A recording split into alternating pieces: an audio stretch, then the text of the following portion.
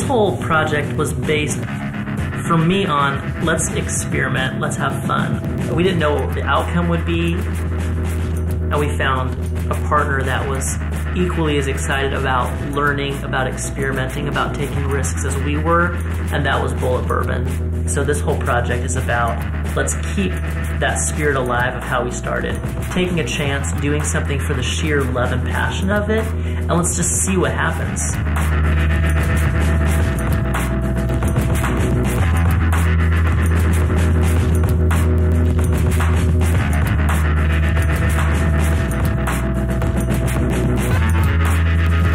I think there's such an overlap between raw jeans and whiskey because there's two products that are built on aging, on quality, on having to work your way into getting something good.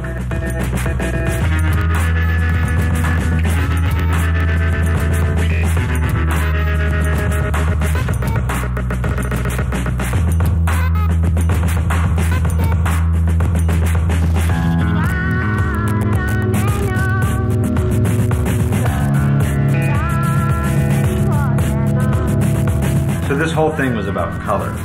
To look at both of the traditions of bourbon and the traditions of denim, there's a real nice sweet spot where this idea collides. When Bulleit puts their bourbon into the barrels, it goes in clear. The aging process is what gives it its both character of taste, but also its color. And for denim, it's almost the reverse. And you get a jean that starts raw, so it starts dark blue, and then over the years actually fades to be light, and then you start to see the wear marks of how a person lives and moves, where they put their wallet. And we thought, how cool would it be to then over dye this jean so it's even darker than normal, with the inside of the jean being this bourbon color. So as it fades, you start to see this new story unfold of this rich bourbon color underneath this beautiful indigo blue. And that felt like the perfect marriage of these two traditions.